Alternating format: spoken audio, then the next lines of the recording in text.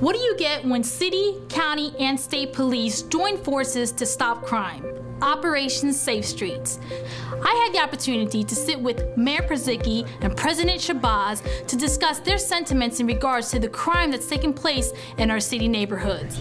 Well, in the first, I think I was here 4 days, and we had 3 homicides in the first 4 days. Within the week, we had the 4th, and then here we are. We're 2.5 weeks out, and we've had 6, and we've had a number of very serious shootings as well. So I can't explain it. I don't think the chief can explain it. They don't seem to be related, but it seems to be, there seems to be some toxic mix that has people going out and feeling that they can settle their grievances with a firearm. And it's impacting too many neighborhoods. It's impacting morale in the city. It's impacting our business climate, and we're not going to put up with it. I authorized additional overtime to get more officers out on the streets.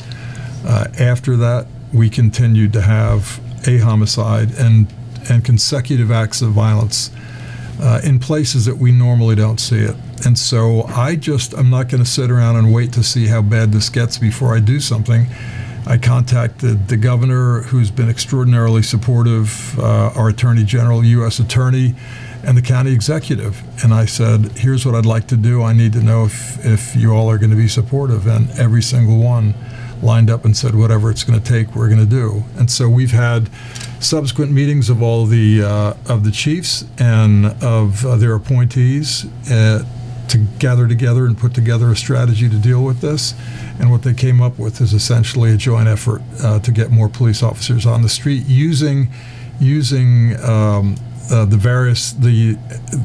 of the department's own technical assistance personnel to try to make the very best strategic decisions we can make.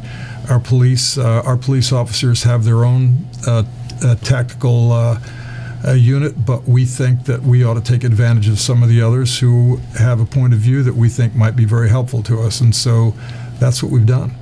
I'd like to thank the mayor for including City Council, and that we are 100% behind his initiative. I felt it was important that not only did we come with the strong law enforcement, but there was just as a strong community engagement and other youth positive development programs that were included in the initiative, and I'm so thankful that that's the step that we're going to take. Remember, we all play important roles in keeping Wilmington safer. I'm Yesenia Taveras with WITN 22, here inviting you to continue to follow us as we cover the news that's taking place within your city. This is the new Wilmington, the new WITN 22.